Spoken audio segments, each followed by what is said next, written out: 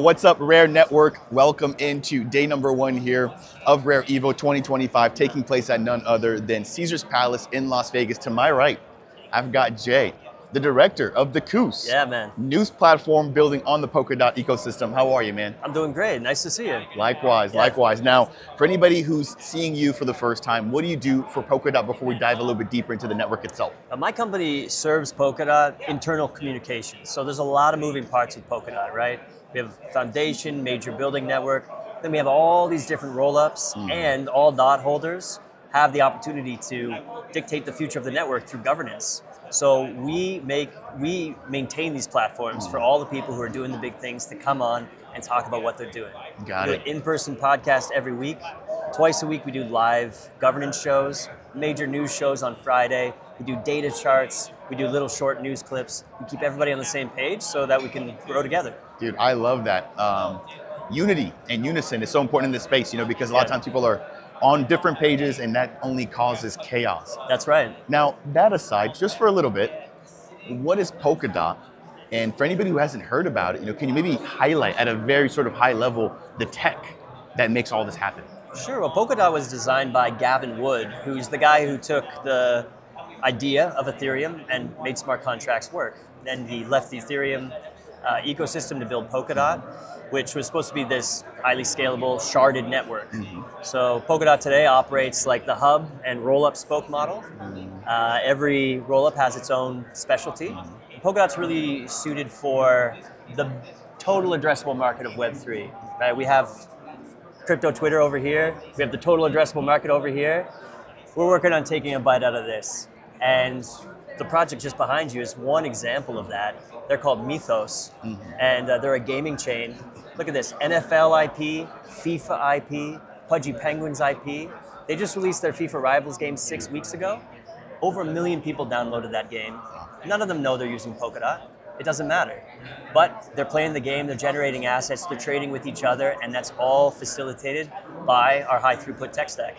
Wow, that's impressive to see and to hear. It's cool. Now, maybe looking a little bit forward or into the future, Yeah.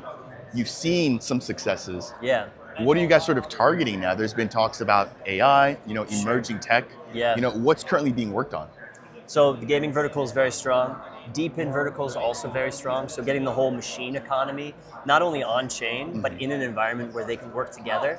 So there's a major roll-up called Peak that's operating on that. Social is another big vertical. And then finally, at the core Polkadot level, we're trying to, build this network state, right? So we're trying to solve this proof of personhood problem. How do you verify that you're a human without giving away all your details? We're trying to address that issue.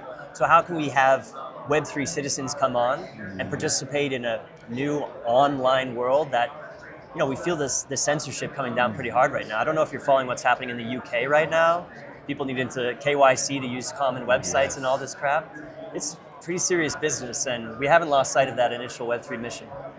Now, something else that we're talking about just a moment ago was governance. Yeah. A lot of emerging ecosystems, for example, like Cardano, which I focus on, are sort of interesting governance in Cardano. Yes. We're watching. Well, I feel like it's the opposite. I feel like we've been watching you guys as well. Oh yeah, totally. So, what does governance look like in an ecosystem like yours? It's highly liquid and very accessible. So anybody who holds the DOT token has the ability to create a referendum to spend the treasury or to upgrade the network. And then anybody with the DOT token has the opportunity to vote on those proposals. And those fundamentals can lead to all kinds of crazy results, right? Huge spend proposals, some of them get through, some of them don't. One project that I'm working on right now is to actually cap the DOT supply. So make it a capped supply, because it's not capped right now. So this is an initiative I'm doing. We're going to go all through governance, building the momentum to make it happen. And this is something I can do as a DOT holder. I'm not a millionaire DOT holder. Not yet. But I am a passionate community member, and I've built a reputation. And this governance system is open to people like me to make change in the ecosystem. So lots of cool elements. It's this governance style is super open. So there's not a lot of bureaucracy built in. If you have the token, you're a player in the game, and that's how we're running it. And that's how it should be. It should just be whale games. Right. It shouldn't be big bag holder games. Yeah, yeah. Everybody and anybody should be able to feel as if they can contribute. Sure. And even if it's not something that actually gets passed, at least having the ability to raise it and to get the word out there. Yeah, Because exactly. you really never know, right? Totally. So that said, giving us sort of like a bird's eye view, you talked about some pretty big names. Yeah. But what else is being built on the blockchain? Oh, one really exciting one coming up is called Mandala Chain. So this is another rollup, right? Every rollup on Polkadot has its own specific domain. It does its own special thing. Mandala is a blockchain for Indonesia. The Indonesian government is behind the chain.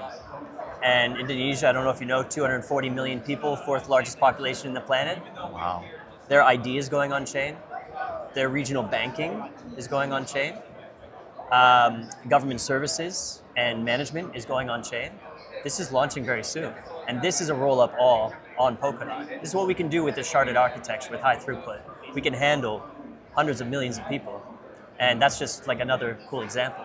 And that's just impressive. The first country that this Mandala project has announced. And they have another one already in the bag.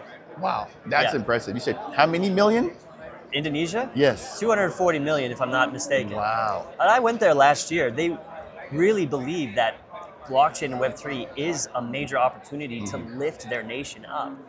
They call it Project 2045, if I'm not mistaken. And blockchain is a massive part of making the country more efficient and more attractive to business and capital. It's really cool. No, I'm excited for you guys and for all the Indonesians that finally will be able to, see and maybe not necessarily directly, feel the impact of blockchain, but as a nation, to be able to leverage such an emerging technology. Yeah, weaving Web3 into people's everyday lives is the ultimate goal here, right? Like, we don't think about the protocols we use when we're cruising the internet, but our lives are made so rich because of the internet. So we want to enrich people's lives. Like, it's not so much about the logos and the tokens, but it's about the technology and getting it to as many people as possible. Yeah. No, again, that's massive, and I'm happy for you guys. Thanks, bro. Now, Jay, as we get ready to wind things down, for anybody who wants to, get involved with the Polkadot ecosystem, the Koos, how can they do that? Oh, they just got to follow the Koos. Any of your favorite platforms, the K-U-S, the Koos. Look for a little pink robot on a yellow background.